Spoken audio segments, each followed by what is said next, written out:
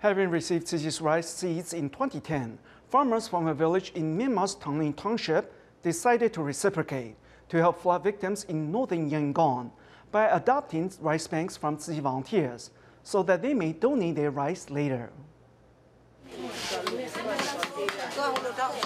Putting up the same Tzu Chi banner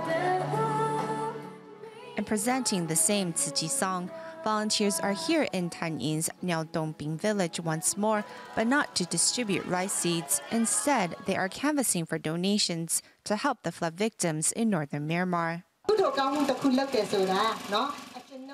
Collectively, we can all do our share to help the needy. If we work together, then we can make a difference.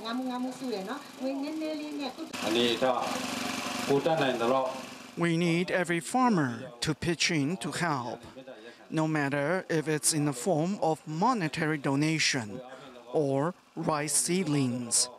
You can bring your donation to the office, and we will give them to Tzu Chi.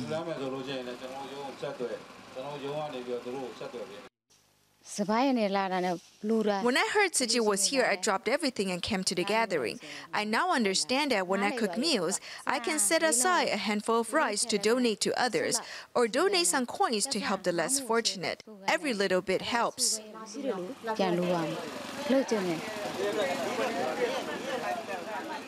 The farmers present all adopt a rice bank to pass on the love they have received from Tzu Chi to those less fortunate than them.